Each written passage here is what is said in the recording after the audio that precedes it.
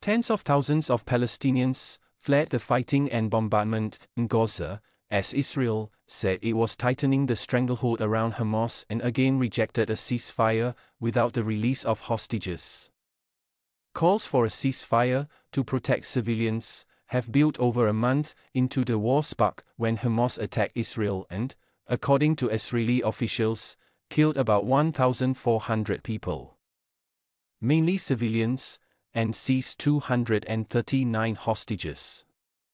Aiming to destroy Hamas, Israel retaliated with a relentless bombardment and ground invasion of the Gaza Strip that, according to the Hamas-run health ministry in Gaza, has killed more than 10,500 people, many of them children.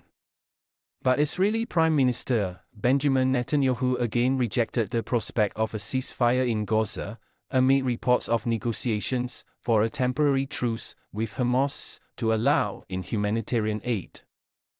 The Israeli army said that 50,000 people left North Gaza for the south of the narrow coastal strip on Wednesday, as the fighting raged between Hamas armed wing, the Asadin al-Qassam brigades, and Israeli troops.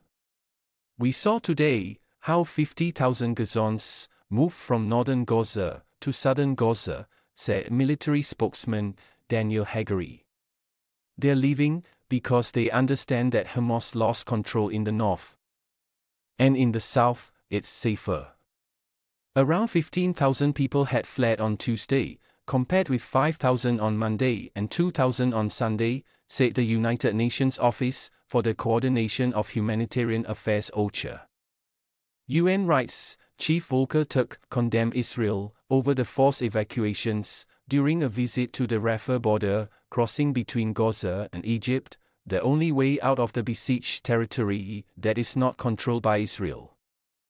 The collective punishment by Israel of Palestinian civilians amounts also to a war crime, as does the unlawful forcible evacuation of civilians, he told a news conference. The aid getting through is a trickle, Turk said, adding it was Israel's obligation to ensure a maximum of basic necessities of life that can reach all who need it.